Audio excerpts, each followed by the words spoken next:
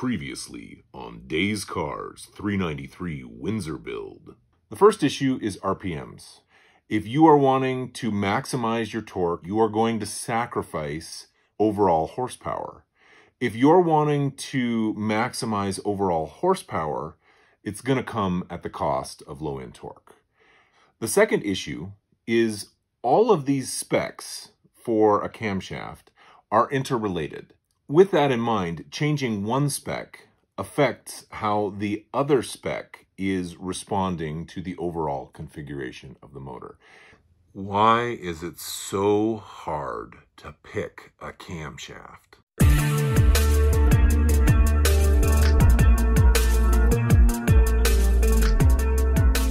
Greetings, fellow DIYer, and welcome to my video. This is video number 8 of my 393 Windsor build. And if you've not seen the previous 7 videos, make sure you check that playlist out.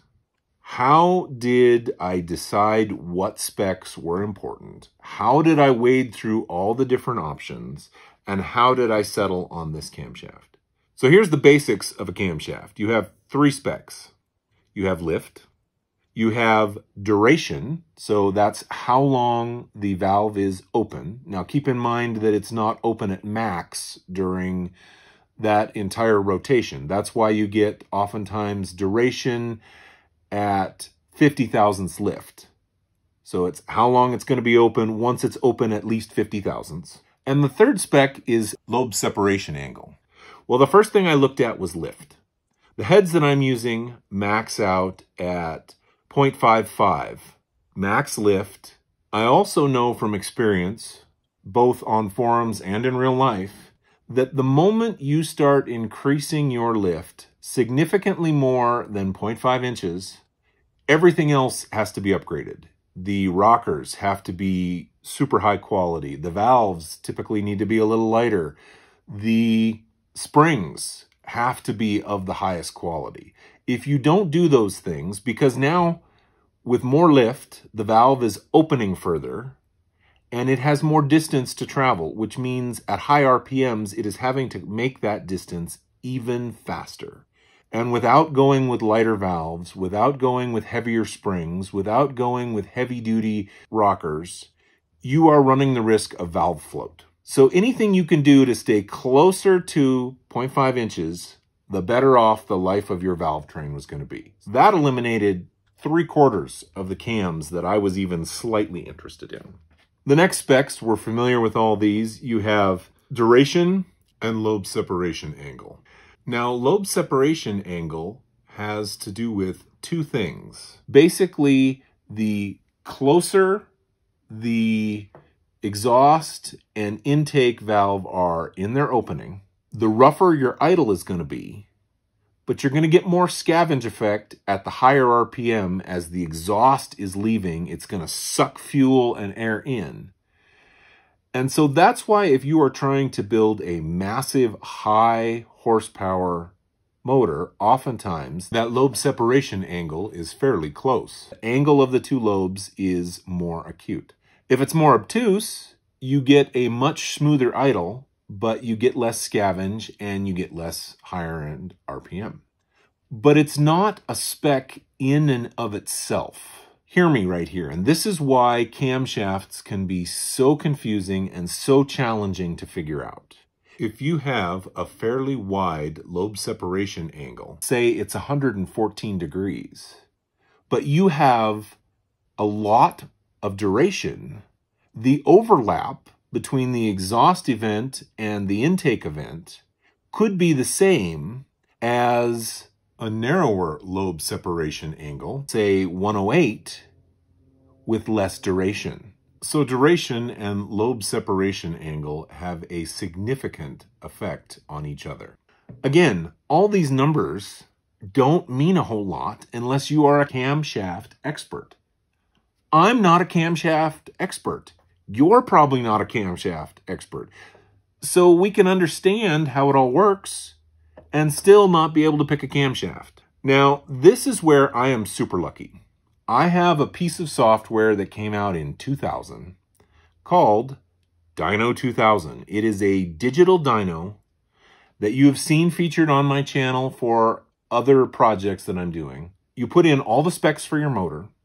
You put in camshaft specs. You can put in flow numbers for heads.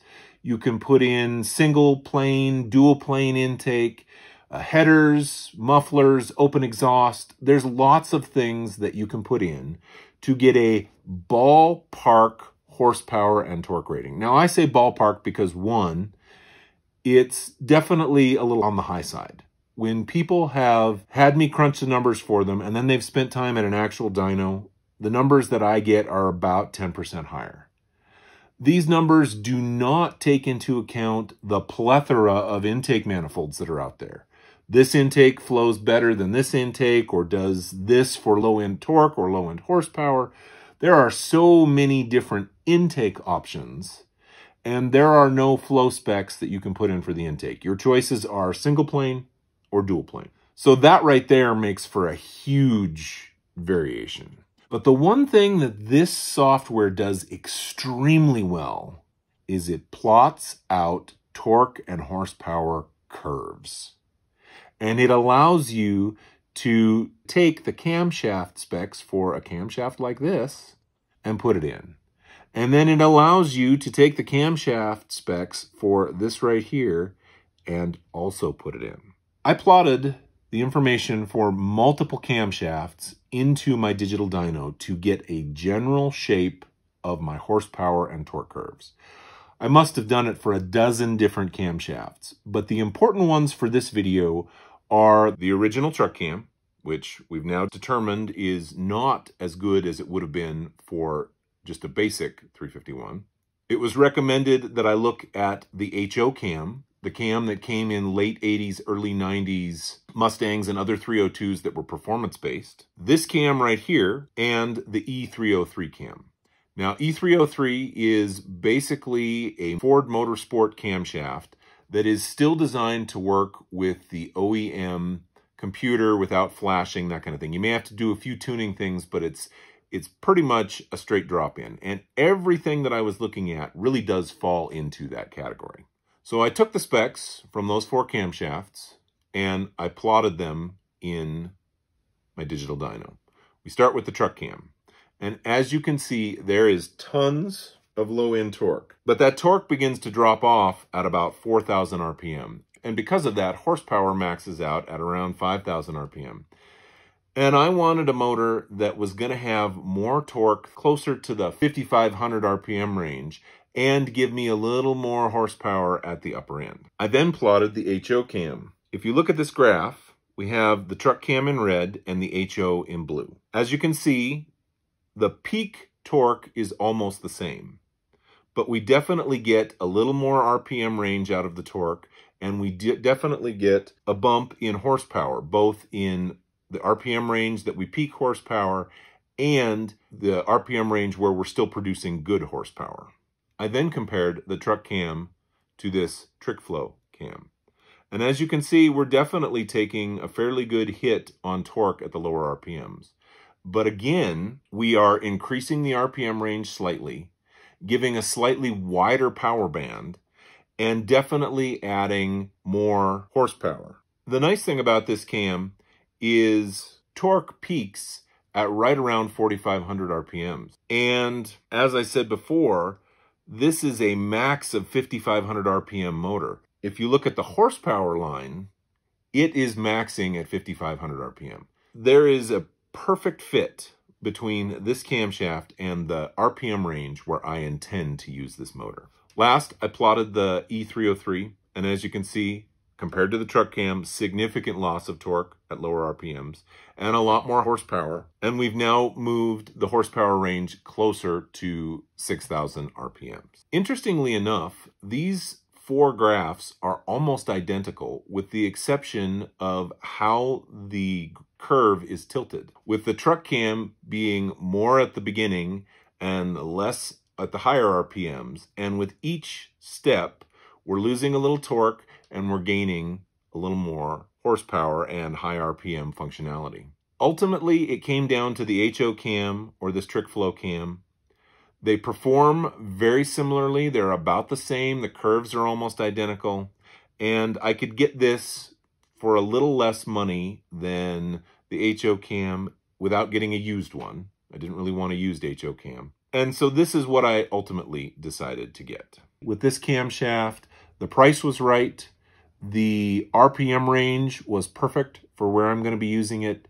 The lift was exactly what I needed to maximize horsepower and torque without the detriment of having to upgrade the valve train. And the lobe separation angle and duration should, one, give me pretty good power without sacrificing the drivability and the idle at low RPMs.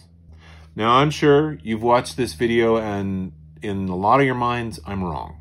Because, again, everyone has a different camshaft opinion. But you know what they say about opinions? Opinions are like rear ends. Everybody has one. No one wants to hear it. I wanted to hear it. I wanted to know what people that are smarter than I am thought about the camshaft. And they gave me a good starting point. But thankfully, I was able to use their information, pick several cams, and then ultimately let the computer show me which camshaft was going to be best for this 393 build. If you like what you've seen, please click like. If you'd like to see more, please subscribe. Thanks for watching.